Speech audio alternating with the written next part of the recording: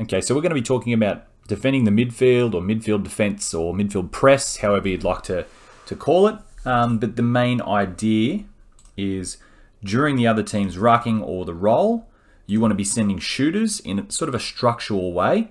Now, I must stress this is very, well, not very different, but it is different to odds and evens, the old traditional way that this was done.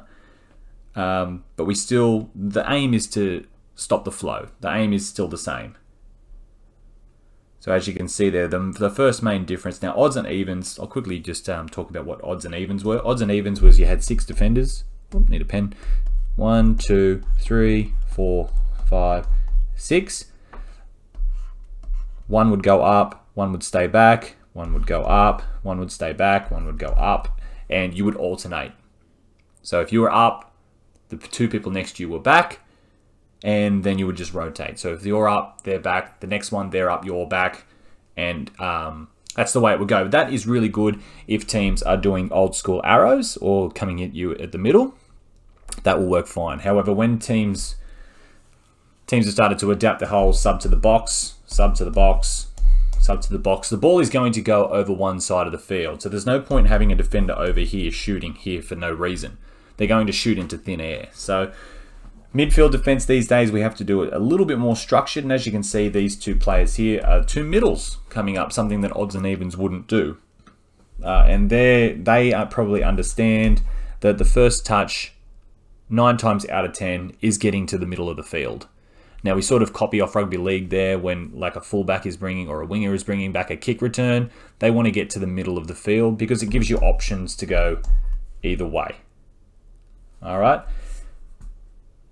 So they've shot touch 1. Now you can see they're only probably 1 or 2 meters past the 7-meter line. So they've done a good job on the first touch. Plenty of ground to cover.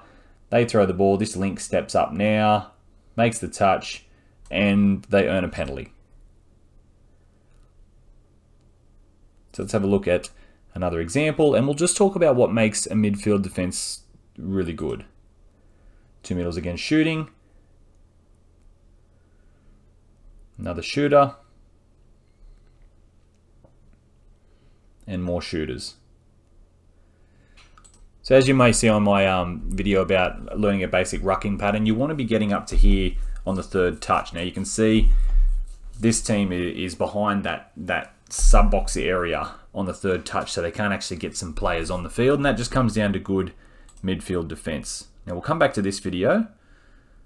What I will say is the defending team do get the ball back in a pretty good position here. Another set of midfield defense.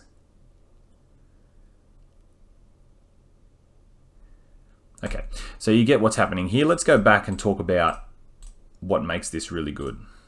Now, the first thing that you will see teams do, so we'll just go to the second clip, is yes, go to the middle of the field.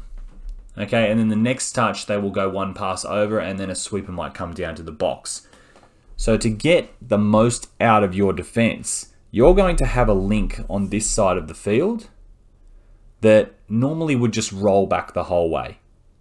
If you can get that link on your box side, so their far side link involved in any form of capacity on that roll, it'll just provide a lot of relief for these 2 middles and the far link as well. So let's watch what happens here. Let's say these 2 middles shoot on the first touch, and their job is to make sure that a 3rd pass doesn't happen. 1, 2, and a 3rd pass. So they go as hard as they can. There's the first pass here. Now let's watch this next shooter that comes up here. That's the box side link for the defending team. Now she can shoot and almost go in between the gap whilst this other link shoots as well. And create sort of, so she attacks the ball. This one here attacks the ball, and this one here attacks the space between the ball and the box. And they can shoot as well while those 2 middles are retreating. And that basically just kills the flow of the attacking team, which is what happens in the next video as well. Let's go from here. Now we want to be using this is the box side link. So this is the defending box just here. So you watch what this link does now. We have 1, 2, 3, and the winger will come up. So we have 4 come up on touch 1. And the reason we want to have 4 up on touch 1, we want to really emphasize about stopping the first touch, is because if I was a coach, if I was seeing midfield press, if I could beat the first touch, then I've beaten the whole thing. Because your second touch in midfield defense only works if the first touch works. So if you can beat the first one, you beat the rest of them. So you want to make sure that that first touch is definitely going to work. So you've sent a winger on the ruck. The 2 middles are going to go at the 2 middles. And the winger is going to be blocking that last pass to this far link here. All right, and if they go over the top, he can just chase the winger, but they'll have no dummy half. What the links are going to do, they're going to come together. They come together. So you can see this link here tracking the ball. Now, if they go up the middle, that's fine. The next touch, we got both links shooting. One at the ball, and then one at the space between the ball and the box, which is what happens here. So the links come together. Now, this number 5 here, he only really has to help on 1 touch. If he can help on 1 touch, that's going to be awesome for the rest of the players. There's the 2 links going up now. You can see the first link's at the ball. Tries to step in. Now, even if he does step in and take a little bit of space here, it's not too bad. This winger can step up and make the touch. And now all of a sudden, they've still got players to sub off the field, but the ball's nowhere near the box. And it's just going to take a lot of time for them to do that. And it will have to mean that they slow down their play. So it's not the end of the world. And there's the touch. Now we might have a middle and a wing, or both middles and a wing come up again. But if that touch is strong on the first, so this is touch number 4, and they're still well off halfway now, and that's 5. Let's have another look at it again.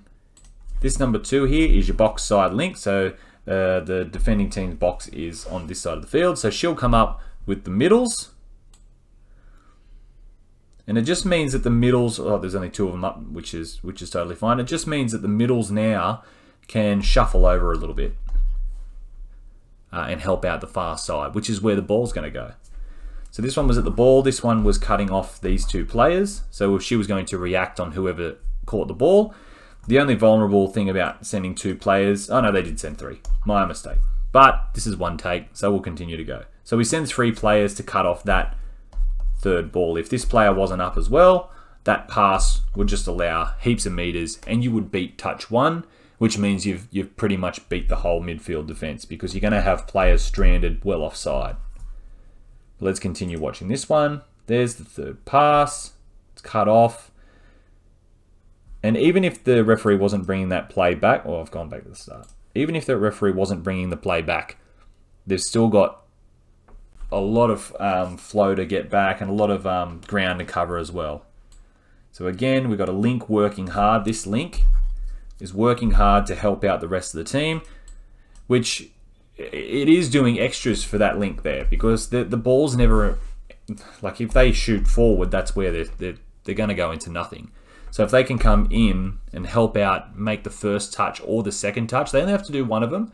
I tell my box side links when we're making midfield defense, help out on a touch.